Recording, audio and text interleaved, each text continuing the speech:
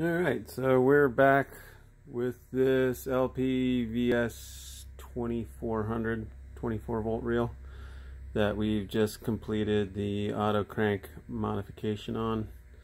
It's hooked up to power, and I got the got it spooled out 57 feet or meters or whatever it is, feet I think.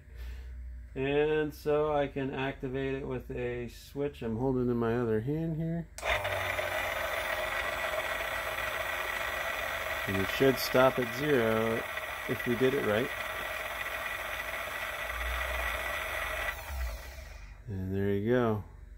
And you can crank past 0 by holding the switch, but the counter is going to be off.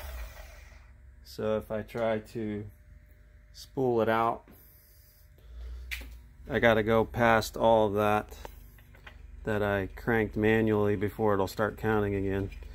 So it should be somewhere around now. Yep, see. So you can reset it, but